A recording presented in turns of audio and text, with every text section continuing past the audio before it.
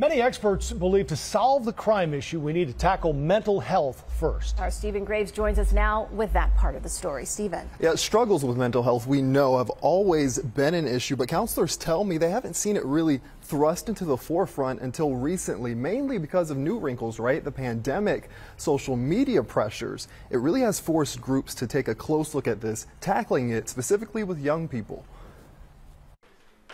When you sit in this circle sharing feelings and thoughts, I'm always thinking about it a lot. It's not a choice, but a requirement. And through the group identity, that's where we see our greatest strides. Armin Davis is a senior counselor with the organization Becoming a Man, or BAM. He leads groups of young men grades 6 to 12, getting them to look at each other and express emotions. Recently, talks involve anxiety and depression over social media. A lot of students deal with esteem issues, and so a lot of the work is really helping them to understand that you don't have to show up this way because of likes and this thing called attention that everybody else is seeking, but you can actually get it in a healthy way. A healthy way that does not lend itself to gun violence, but isolation due to the pandemic has presented new challenges. Some emotional controls around anger.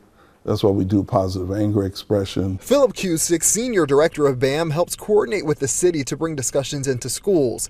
The city as a whole is tackling mental health more by increasing funding to about $89 million this year.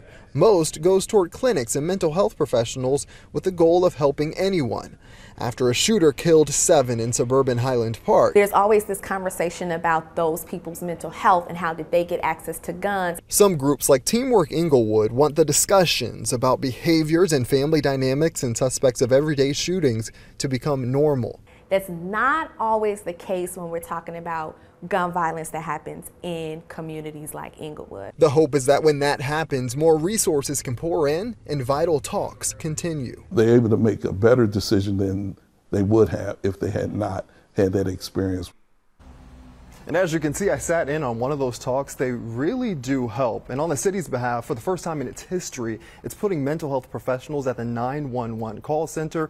They're also bringing in some wellness training, some trauma-informed training into neighborhoods. But the challenge, guys, is getting people to come out and take advantage of it. Right, there's a stigma there, but for you to sit into that session, what was it like to see these young people open up? Well, you know, they specifically were the counselors, but with me in talking, I can tell you just talking about feelings and get it out there, it makes you think about things you wouldn't normally. And actually being seen and heard, it really makes a difference. How to deal with it. That's yeah, exactly, how to deal with it. Yeah, great story, Stephen.